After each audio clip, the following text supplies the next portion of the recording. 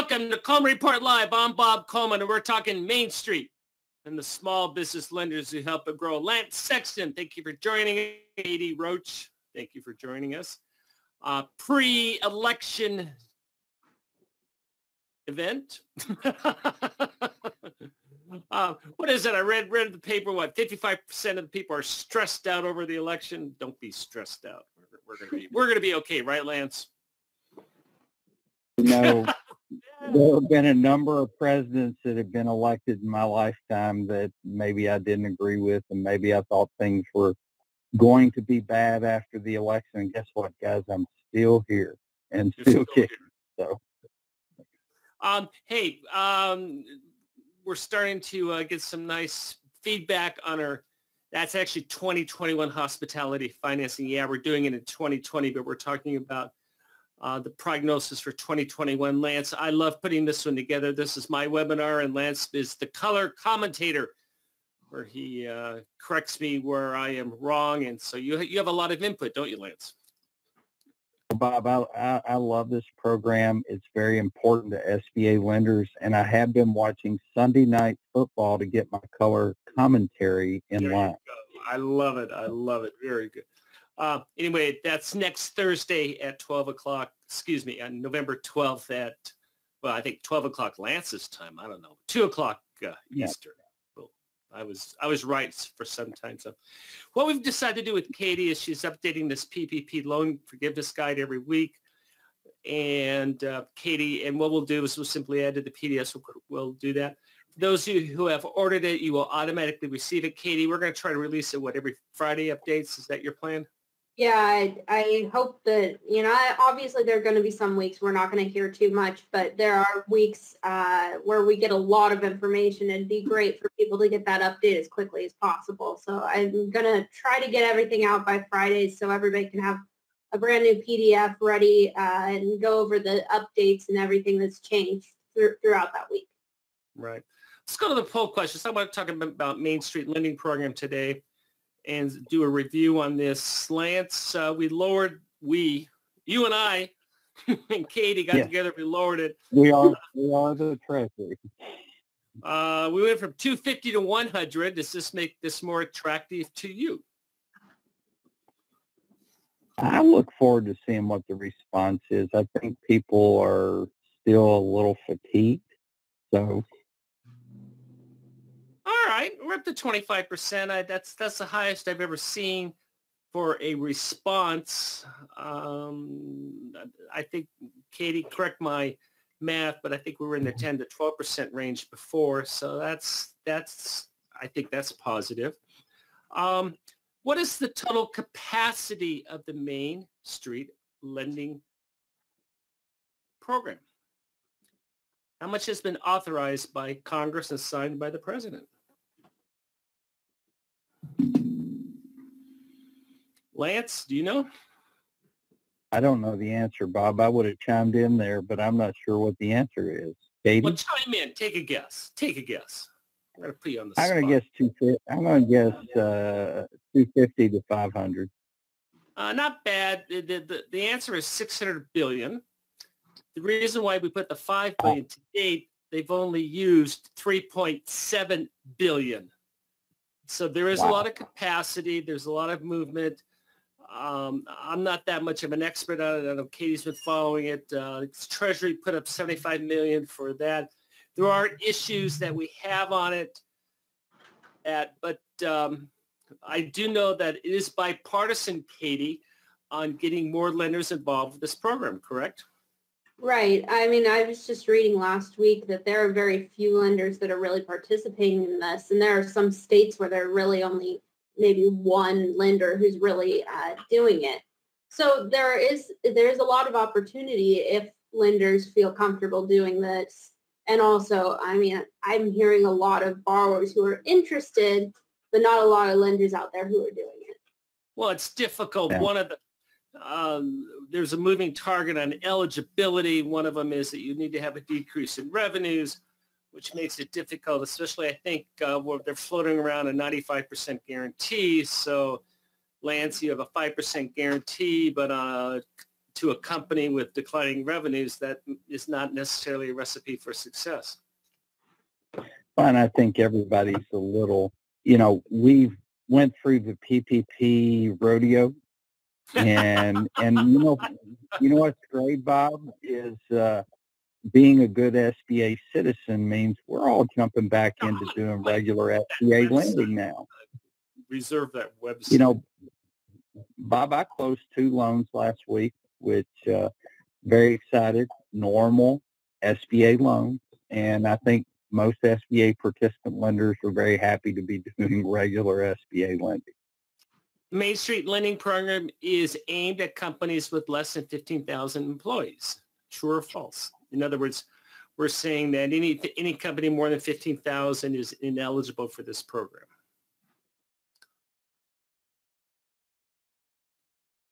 And that is true.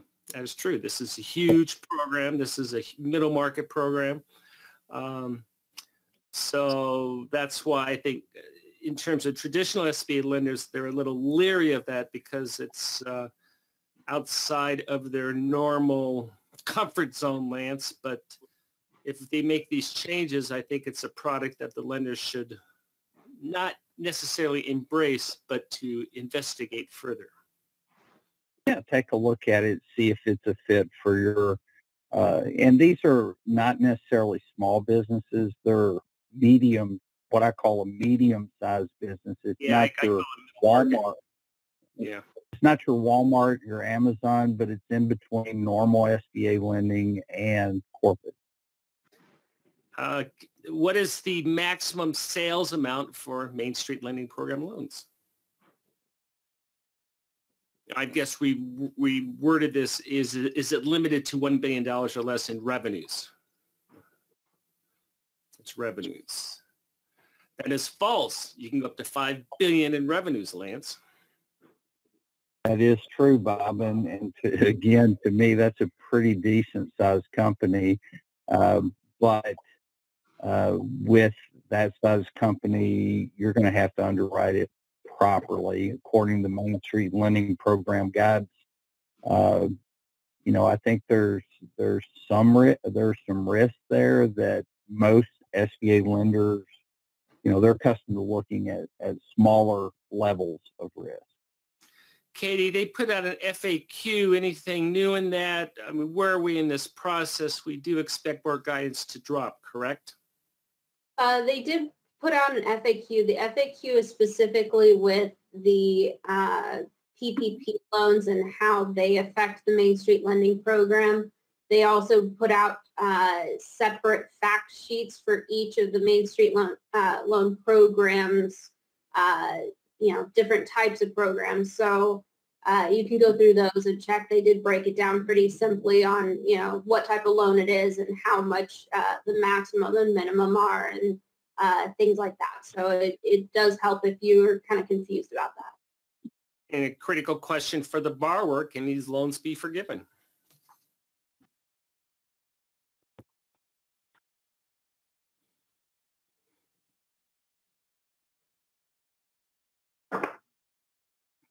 Very good. Katie, we have a smart crowd.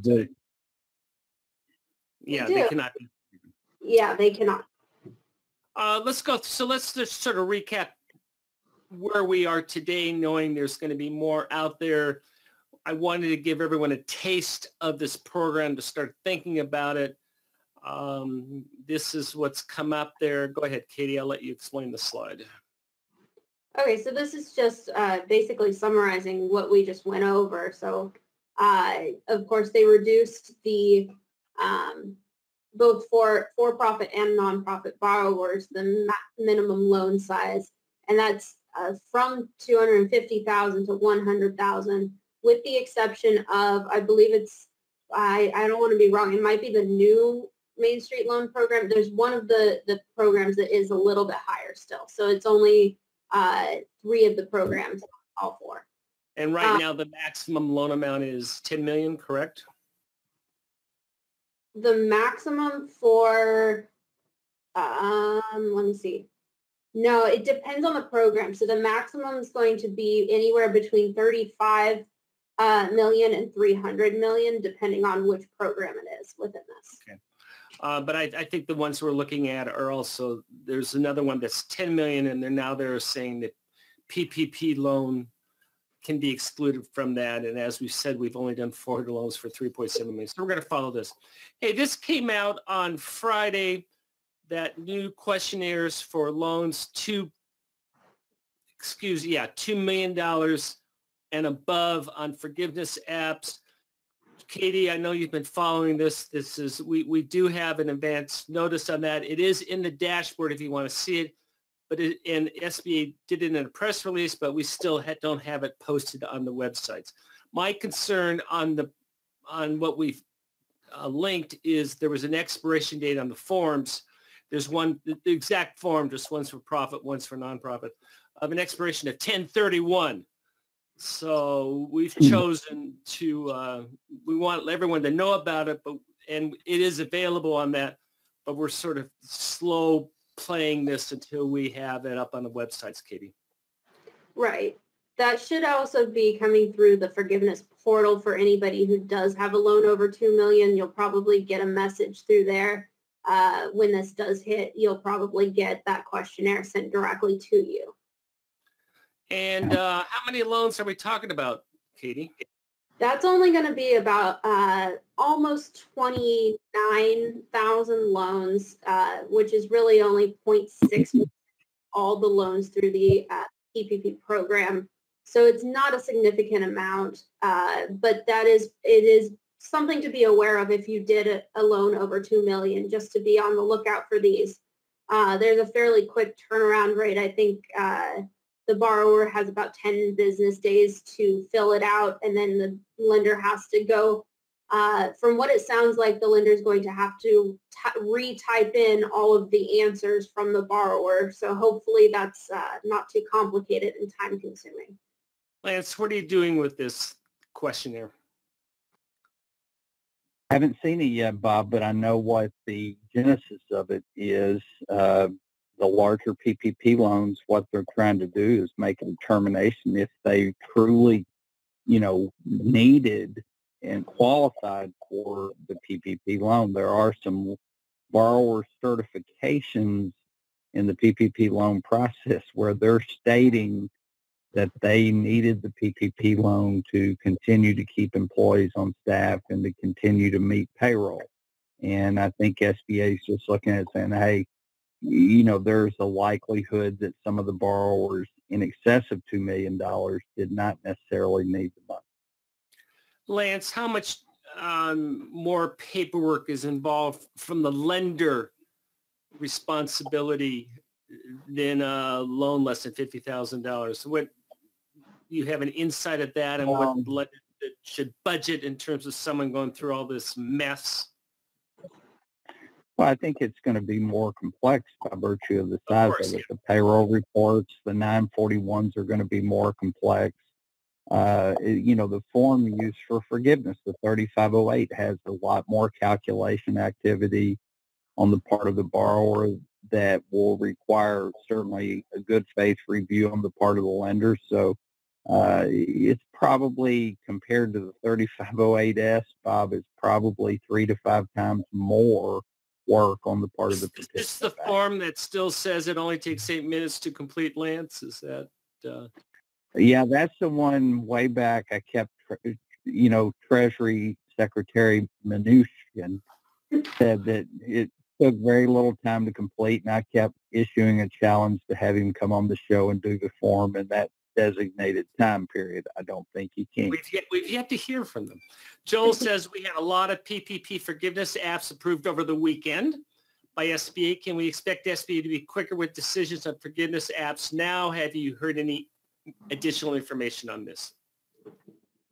I did talk to somebody I know in SBA, and they're doing the best they can right now with getting quick decisions out on these forgiveness applications.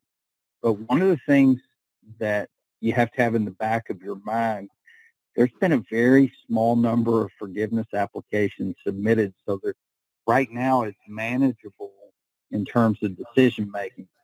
Just wait till the floodgates open and the huge number of forgiveness applications, Lynn, the how many timing of PPP loans did we do, Lance?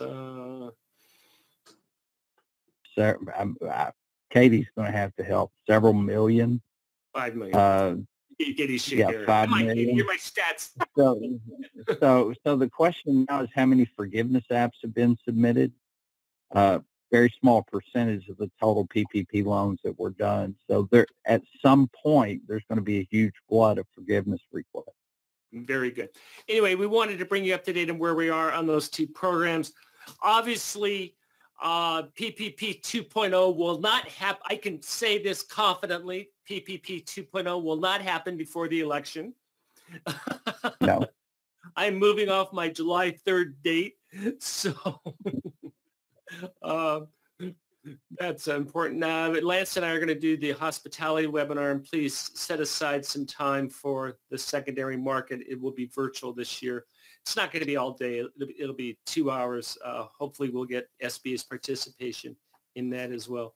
Finally, don't forget our compensation reports, and if you're doing your budget for next year. Hey, we appreciate your time. We know you're busy. We know you have a lot of work to do. Lance, Katie, and I truly appreciate the amount of time that you take out of your day to view this. We love your questions. We love being called on the carpet. We try to be as accurate as possible, and sometimes we swing and a miss, and that's why we love it when you correct it. Anyway, thank you for joining us today for Coleman Report Live and for supporting America's Main Street, one entrepreneur at a time. Talk to you tomorrow. Have a great afternoon.